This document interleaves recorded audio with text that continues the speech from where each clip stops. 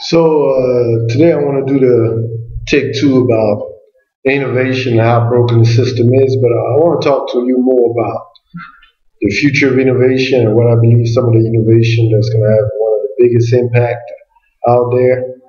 Also, I want to talk about how to scale your innovation and funding innovation. But let's start. Let's start with funding.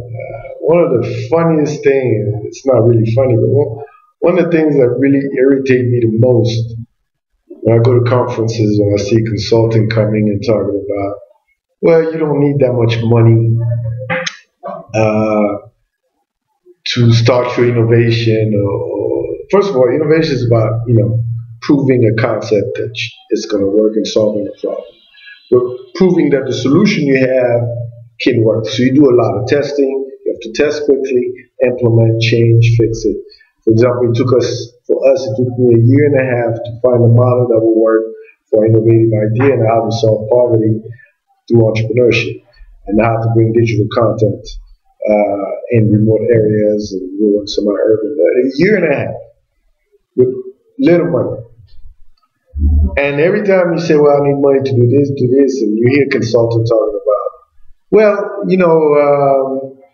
no, you don't need. You can test it cheap. No, that's bull crap. If anybody tell you that, and if you're in an existing business that already been proven, like trucking and all, then it's straightforward.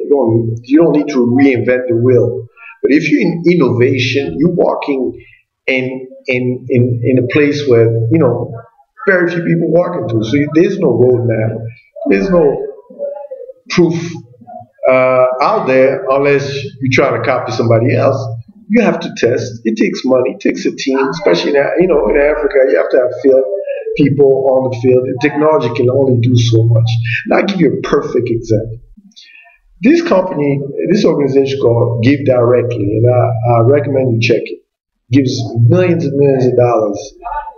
Just give money to the poor. And they have a very interesting technology where they gather so much data to understand what the poor using the money for, et cetera, et cetera, et cetera. And they're trying to minimize all the BS bureaucracy and the money getting lost during the value chain. And they raised, I don't know, $50+ million. $50+ million. That's one of the, I don't know if it's total, but anyway, they've raised millions of dollars to prove this concept of giving money. And the only reason why they're able to raise this kind of money, one of the reasons is because obviously they have a strong team, they have connection with a strong donor like Google gave us some money. So imagine you are there raising some money, trying to prove your concept, your technology, and they tell you, no, you don't need that much.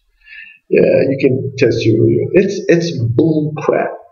They're feeding you wrong information.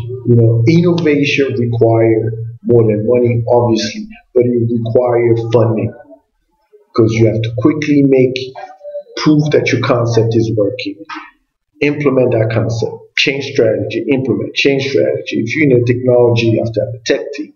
If you're in a product development, that is even quadruple your costs and all that. So you need to have some good funding resources if you want to sustain, because it's going to take time to not only prove your model, but find a working model, and that takes money. And of course, VC is not fit for that, but you have to find funders that understand that and willing to fund that aspect and willing to understand that it may fail. And there is funders out there. Google is one of them, So don't feed into that. The second thing I want to talk about is one of the innovation that I believe is going to be a game changer. It's actually more of a platform, virtual reality. I think that's going to have so many different applications, and unfortunately, leapfrogging. All this is dominated by the United States. In America, Facebook and all developing a lot on virtual reality. I know Asia is also getting into. Nothing happening in Africa. And this is what pissed me off. How we're behind so much on innovation. And again, going back to the broken system. Virtual reality is very interesting. I think that application is going to be a game changer. For example, in conferences, instead of having to, go to conferences, you can actually, participate on a conference through virtual reality, meet people, network, and all. That will save so much money. And that will allow also the interactive. Of course, the technology cost has to go down, and they have to improve on the hardware somehow. But it has huge potential, game changer. What I love about innovation is not about just solving problems, but it brings efficiency when it's used properly.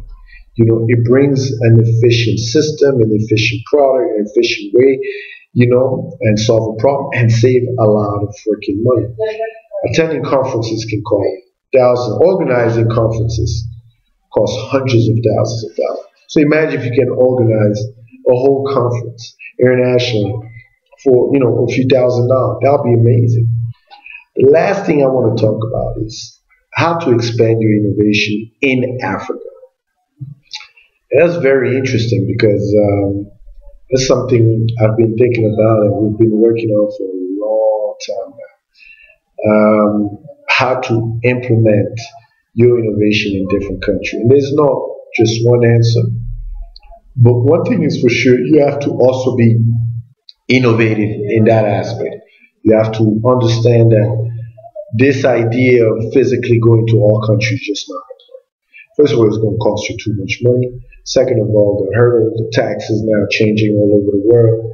Today is one thing, tomorrow is another thing. You have to find the simple, much quicker way to do it. And one of the quickest ways is partnership. We have to structure that partnership really well. And revenue sharing is one of those that I really like. But I love about innovating in a franchise model. Why? Because it gives the risk, it balances the risk between the partners.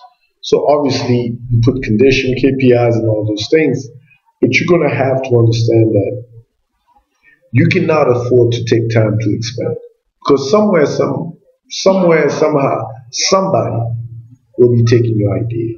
Somebody will try to duplicate your idea and do it better than you and faster than you. So the faster you get out there, the faster you prove your model, the more dominant you'll become. So it's that simple. So you have to simplify your implementation expansion plan.